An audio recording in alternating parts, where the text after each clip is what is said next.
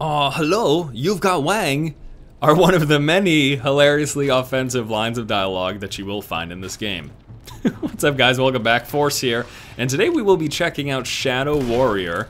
This is an over-the-top first-person shooter that is a reimagining of the classic 1997 game from 3D Realms of the same name that was not only known for being a good game, but was also known for the controversy behind being an overtly offensive characterization of Asian culture.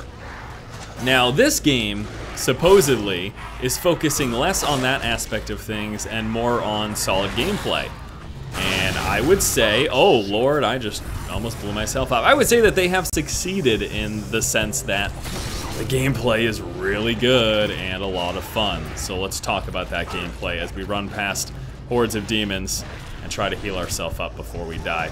So there's a bunch of different things that you can do in this game.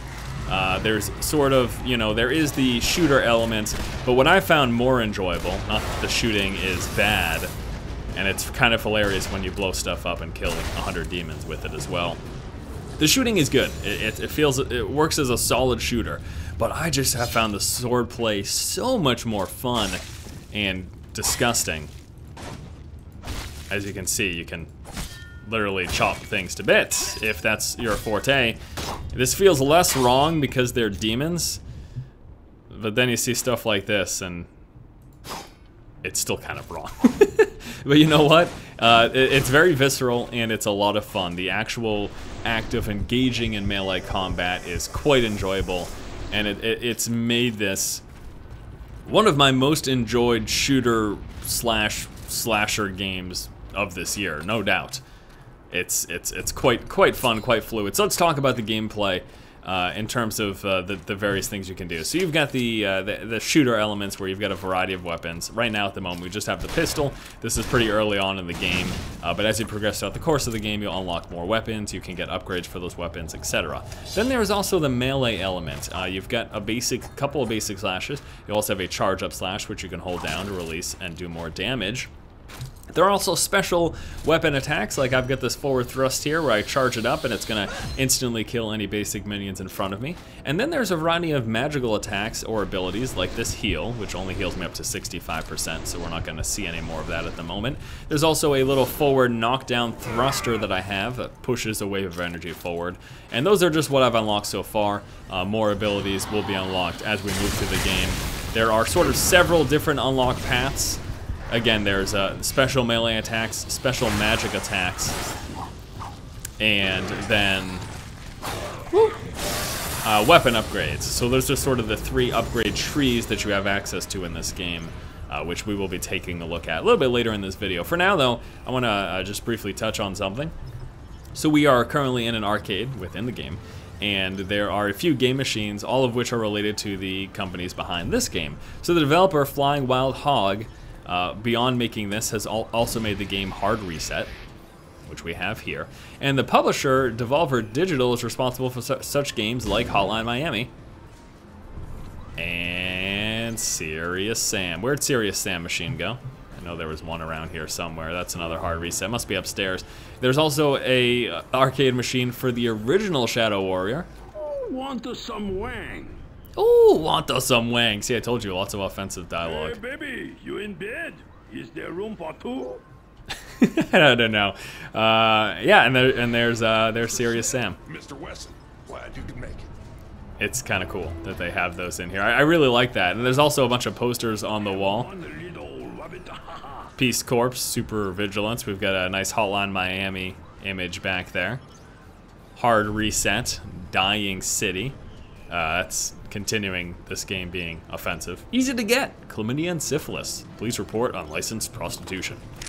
Okay, we need to go downstairs to get a key, so we're just gonna do that. Yeah, the gameplay in this game is very, very solid. Once more, I definitely more so have been enjoying the melee combat. Not that I wouldn't, I feel like I would probably still enjoy this game as a shooter, but if it was just another FPS in this crazy setting with demons, I don't think I would be as keen to it as I am right now because of the existence of this fantastically realized melee combat system. Now, there's just a touch of the stuff that we'll have full access to And we'll be unlocking some abilities that you'll be able to see sort of a more dynamic look at the system. To get this thing. What's so special about the Nobit Surakage? Oh, Zilla never told you? Told me what? Told me what? Hello? Just a little background so you understand what the heck just happened. So we're playing as Lo Wang, a very well-known Shadow warrior, and you start off the game trying to find this sort of mythical sword for your employer, basically. What ends up happening, though, is things go awry, the sword is not given to you. Demons come over and take the sword and run away with them. And then you're like, hey, I need to get the sword because, you know, that's my job. That's literally why you started out the game. You were sent here, again, by your employer to retrieve this sword thing. And also because it's a demon sword that can defeat demons. And then this other demon is helping you try to find the sword, and that's that second voice you heard. Kind of convoluted, a little strange, over the top. Not really super important, honestly, in my opinion. What's more important is the gameplay is so good. There's so many explosives in the environment also. Now, demon vultures? Get demon vultures, which we have to sort of like remove their overshield before we can completely kill them. But hey, you know what? We've got an amazing katana that we can chop these guys up with. So no big deal, right? This is dry clean only. Did you just hear that? Instead, watch the blood. This is dry clean only. All right, so whatever stance that you're in, basically what I mean by that, there's not like actual stances, but whether or not you have the sword out or a ranged weapon, you always have two options. One is going to be for a melee attack, and one is going to be for a ranged attack. So for example, when I pull out the pistol here, we can shoot these guys at a distance, or we've got this close range slash.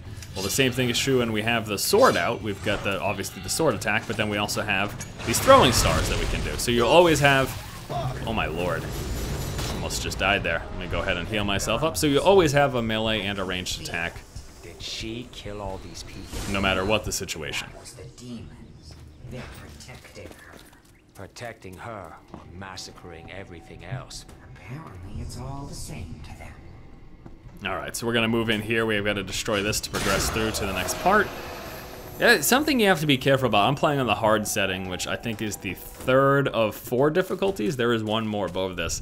There's a lot of explosive environments, so much so that you will accidentally blow yourself up on a regular basis, so please be careful of that. Now, before we progress much further, actually, we'll get this crystal first. Let me show you the upgrade systems. Once again, there are 3 different upgrade systems. You can either upgrade your weapons, which you use money for, money that you find in the environment. Now, once more, at the moment, I just have the katana and this pistol here, and that is it. You can also upgrade, there is a skill system and a power system. So I've got karma points. They're just various collectibles that you get. There is karma, and then they pronounce this as chi, but I always thought chi was C-H-I. It could just be a games pronunciation, games spelling version of it, or I could just have always gotten it wrong and it might be K-I, but yeah, they pronounce it as chi. Anyway, so there are chi crystals as well as these karma points, and you find them moving throughout the course of the game, progressing throughout the game, and then you use them to upgrade various things. Now, it's cool because in each one of these, there's a multitude of branches. So for example, there's katana mastery here under karma points.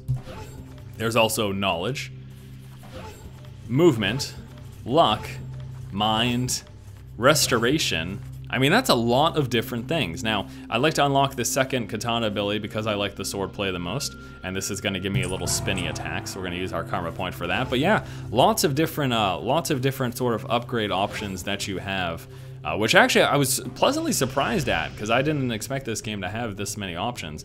Now here into this one, so I already know the Tiger's Roar, and I could upgrade it to Tiger's Pounce. Tiger's Roar is my forward knockdown. There is also the heal, so I know the Peacock's Blessing. We could upgrade it so that it's, let's see, shields me from harm, receiving no damage, or receiving damage no longer breaks the channeling. Or I can improve the channeling technique. So I think that means it makes me heal faster, but it looks like it only... Okay, so I could go into this route. Yeah, we're gonna go into this route. I'm gonna spend my chi crystal on that. And then let's finally go to the weapons here. and we can get some upgrades. Looks like I actually can't get those yet. I need to learn them. But we could get some upgrades for the pistol, I believe. So we have ammunition. We could get the extended barrel, which will give me increased accuracy. And that's all I had money for. If I wanted to get this, I need a little bit more money, 1,600. And then there's also single action. Switch to a Western style rapid fire. That's pretty cool. So yeah, 3 different upgrade trees, weapons, skills, and powers. Weapons with money, skills and powers with the different collectibles that you find moving throughout the course of this game. Surprisingly more in-depth than what I expected from this game. Again, I did not expect that at all. So that was a pleasant surprise. I mean, I think that's what I'd describe this game as a whole. Just a pleasant surprise. I really just initially thought that this was going to just be another first-person shooter game where they have demons, and I remember hearing about the melee aspect because that was part of the original Shadow Warrior, but I didn't expect much from it, to be perfectly honest with you. I didn't go into it thinking, yeah, it's going to be a great fun melee adventure, but you know what? That's exactly what it turned out to be for me. This is a great fun melee adventure. All right, I'm gonna try to run in between these guys and do my new slash that we just learned here. So we charge it up, and then we spin around at 360, chopping these guys up like that. Now there is a star system, which I don't believe I've mentioned yet. Basically, all the encounters in this game are sort of predetermined. You'll enter an area, and there'll be a set number of enemies that you have to engage. And now what'll happen is The sheriff. there is a rating right here, and it's basically dependent on the variety that you use in combat. So if you take out enemies with some swordplay, you throw some stars at them, you switch to a couple of pistol shots, you do a close range melee attack, and then you use, for example, let's say you use like the spin around sword slash. The more variety you have in combat, the higher ranking that you're going to get. And I also think that directly translates into you, because I'm pretty sure that's associated with the karma, and the better that you do in combat, the faster you'll acquire karma points. I think that's the case, and then that translates into getting upgrades faster. So they're just encouraging variety, Who basically. in their right mind would leave? Oh shit! Please explode! Please explode! Please explode! Please explode! Come on! Ha! Cowabunga, assholes! Let's go! All right, so we've got a brand new weapon now, which is nice. Is this considered like a submachine gun? I don't know guns very well, so whatever it's considered, it's a pretty good weapon. But yeah, I don't want to just do that. Like, that's not advantageous to try to get a lot of stars. I want to move in and attack them with all these different things. Let's get this guy here. That attack. We need to catch this thing, Wang, before it can return to its master. Uh-oh. Masters. It was sent here by the ancients, the rulers of the Shadow Realm. Oh, lovely. Anything else I should know about? Probably, but I don't want to upset you. Too late. I don't know. I'm really having a good time with this game. A pleasant surprise, like I mentioned. I think this is a heck of a lot of fun. The one major deterrent I would say about this title would probably be the price point. It's coming in at $40, and I feel like a lot of people would expect, I don't know, but maybe that's unjust, you know? Maybe that's unfair to the developer, because like I said, this is a lot of fun to play. Besides the price point, my only other slight complaint is it seems to have some issues with optimization. There are fortune cookies as well. Sometimes the fortunes are stupid, sometimes they're funny. A lot of times they're both stupid and funny. But there have been some performance issues. I basically noticed some frame jumping. Now please keep in mind that's the game's still sitting at about 100 frames on average for me, but it does sort of bounce a little bit. Okay, let's go ahead and do the spin attack. This will be a good one. I just love that spin attack so much. But yeah, beyond that, beyond slight optimization issues is what I'm chalking that up to be. and beyond the price point being at $40, if I personally would be okay with the price point of $40, knowing that the game's campaign is somewhere in the vicinity of 10 to 12 hours. I think that $40 isn't asking too much. But if you're one of those people who thinks you'd probably want to wait for a sale, I guess I wouldn't blame you, because I could also see this game coming in at a $20 or $30 and maybe being sort of a much more appetizing price point for people. But again, just my humble opinion. So I guess that'll do it. I just again wanted to show you guys some gameplay and give you my initial thoughts on this title, which are good. I think this is a good game. I think it's a lot of fun. It's pretty darn funny. And why am I running around in circles when the door is clearly right here? I have no idea, to be honest with you. Oh no, more crazy demons. And I guess that'll do it, guys. Thanks so much for watching. Once again, Force here, checking out Shadow Warrior, the over-the-top first-person shooter slash slasher game from Wild Hog. Flying Wild Hog. And oh, come on, die. Die. Thank you. And Devolver Digital. Good title, I enjoy it. Just, it's so much fun to slash. Forget all this gunplay. Cut these fools in half. Are you going to do something or just stand there and breathe? They sure do smell like burnt taint when I do that. That was the most disgusting thing I've ever heard.